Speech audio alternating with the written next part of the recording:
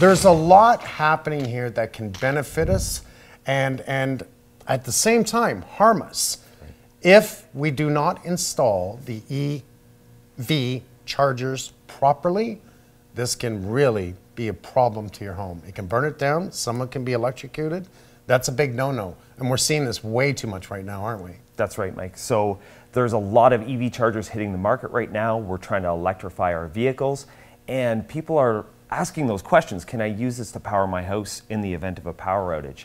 And the key is to make sure you get a licensed electrical contractor to do that work, and they take out a notification with ESA to make sure the work is done safely and properly the first time. This is something you don't want to make a mistake in. This is something you want to do right the first time.